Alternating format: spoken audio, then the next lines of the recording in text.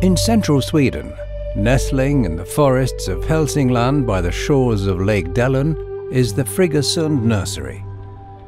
One of the two nurseries which provide Iggesund Paperboard and the Holmen Group with the over 30 million spruce and pine seedlings needed annually to replace harvested forests. Cones from specially selected trees are collected in orchards around Sweden.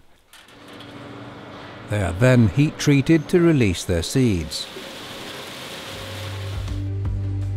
In the highly automated nursery, the seeds are planted in growing trays that run along a conveyor belt and placed in a unique cultivation chamber or in one of the 5 greenhouses during the warmer periods of the year.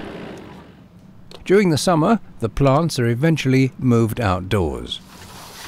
Prior to packaging and shipping, measures are taken to protect the seedlings from one of their worst enemies, the pine weevil. They're given a coating of natural wax, a method that minimizes the use of pesticides.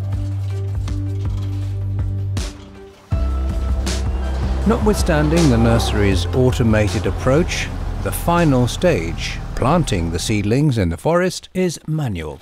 One plant at a time, they are put into the ground with a planting tube until the entire cleared area is replanted.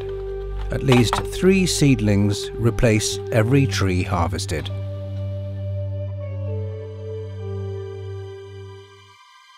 In northern Sweden, it takes 70 to 100 years for a pine or spruce to grow fully, and the time frame for planning new seed orchards and plantations can stretch up to 150 years, a unique perspective of the work that forms the backbone of Sweden's forestry industry.